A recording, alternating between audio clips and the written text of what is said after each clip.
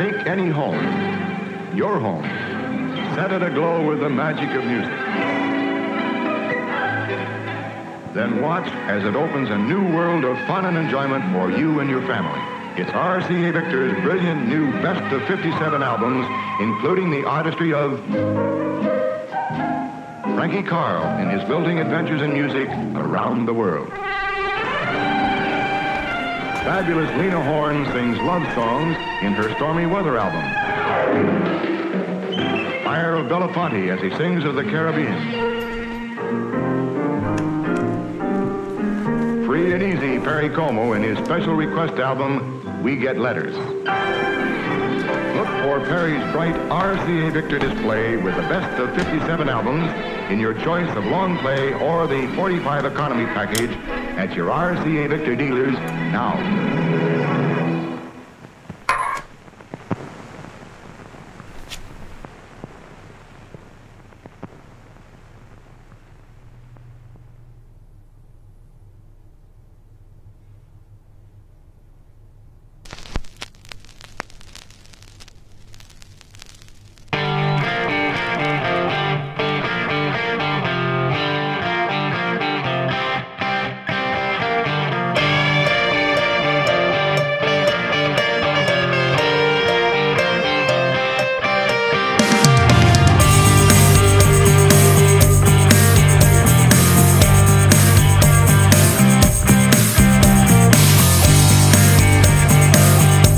Hello, my name is Dave Hill and I own BPM Records.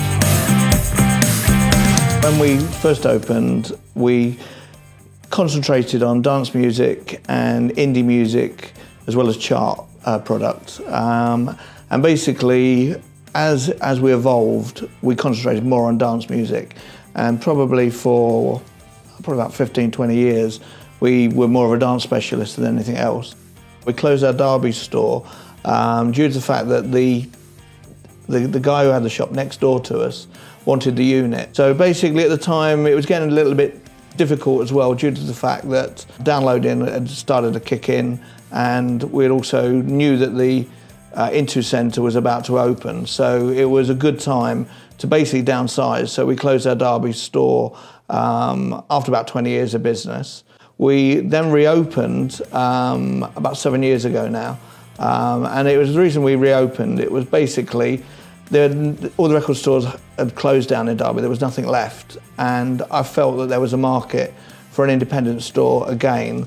And to be honest, it was one of those: do I join the real world and actually get a proper job, or do I reopen BPM? So we reopened BPM, and luckily enough, it's been good since. So my name is Aaron Authers.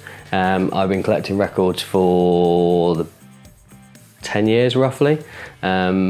Quite an avid collector of different styles, anything from sort of jazz through to death metal. I've collected CDs for years beforehand, but then I used to start going to gigs, and I used to buy band t-shirts every gig I went to. And then I went to see a band called Aborted, and they had this really cool artwork on an LP. They didn't have a CD of it, but the CD was in with the LP, so I really wanted the CD. So I bought the LP, and then I got home and thought, this is pretty cool, and then it spiraled out of control. There's loads of things online where you can see that they're scientifically proven to be better sounding and all that sort of thing.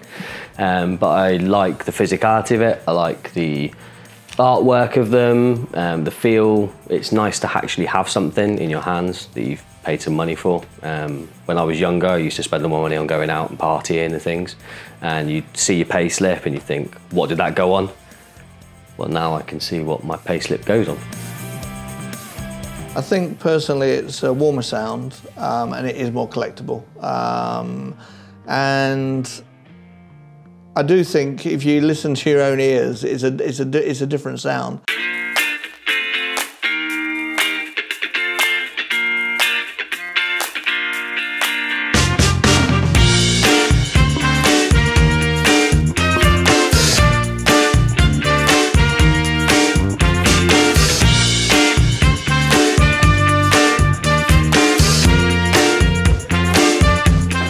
My name is name's Shaun Turner. I run a company called Vinyl Chaser Records, mostly online, but also I do other people's record fairs, and this is my own, which I started over a year ago. Nottingham Record Fair really is, always wants to do one on my own. And I did go to the YMCA Record Fair, which years ago in the 80s. So I did want to try and recreate the sort of magic that was around at the time. I just wanted people to bring people together in our community where they can, people know each other, they can come and share their experiences and other stuff like that. I think people of a generation below mine are starting to inherit their parents' collections, and I think that there's been a move, although for some of us vinyl never went away, but I think people really appreciate the ability to look at things not just as music but as an artefact with a sleeve, perhaps sleeve notes, things of interest like that. I just think people love, they love vinyl. They're addicted to it. They can't, not have it. And more people want it. Younger people are starting to buy vinyl again because they've obviously, their parents have told them about it because of the revival, and just everybody's gone mad on vinyl at the minute.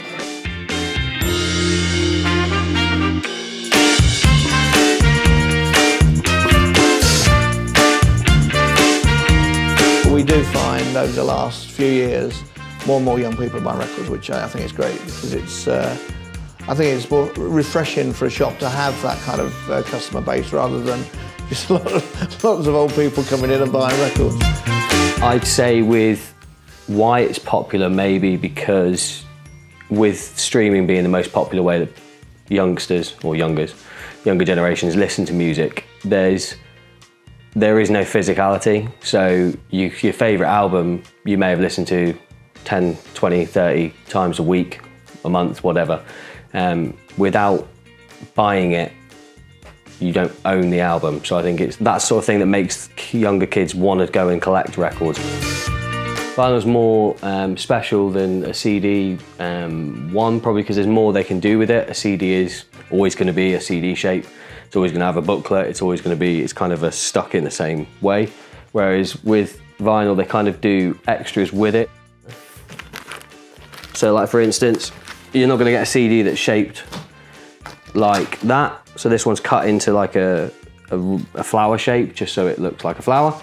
Different colours they can do, so you end up with some records that are black, some are yellow, green, splatter like the one was before. There's just more things they can do with it. Some come with bigger booklets, you get books involved, box sets, things like that, which, boils down to the nerd in me that likes collecting little bits and bobs. Searching for records, you need a lot of patience, a lot of time, a lot of pairs of jeans, get plenty of holes in them from digging in crates and everything else. So no, just get out there and look. That's basically it, and that's half the fun of it, is looking. Once you've got it, it's a kind of anticlimax because then you've got to find something else. Yeah, vinyl is still relevant today. It's kind of gone full circle, I suppose. Smaller bands now put their stuff on vinyl because they figure out that people like to collect things. I would say look after them, make sure that they, you put them back in their inner sleeves, and just buy the collection that you want to listen to. You don't have to buy thousands of records, buy the records you really, really want. So this is my favourite record. This is Grey Britain by Gallows, which is Frank Carter's first band. Pretty seminal in sort of 2000s punk. As you can see, it's nice grey red splatter. It was only one pressing, so it was quite limited. It now fetches quite a lot of money, but it kind of has a sentimental value to me as when I first got with my partner. It was the first record she bought me, so that's why it's kind of got a sentimental side to it, and it's also one of my favourite albums.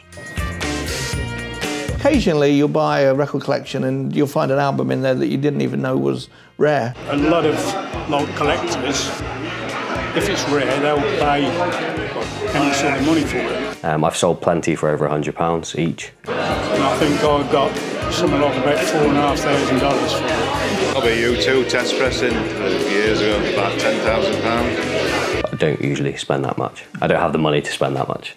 Quantity over quality, maybe. There's only so far you can go with technology and downloading, and I think it's reached the peak where people are going back to the roots of where music came from again. Some friends start buying records, their friends start buying records, and it just that big knock-on effect. It's amazing how it has changed. It's gone from people downloading and buying CDs to buying vinyl, and I think vinyl will outlast CDs, to be honest. If you're into vinyl, you can't explain it, it's just something inside. I grew up with records, my parents had records, my grandparents had records. My kids now see my records and think that's where music comes from. So I imagine it will continue to go on until they find a format that sounds as good and is as collectible.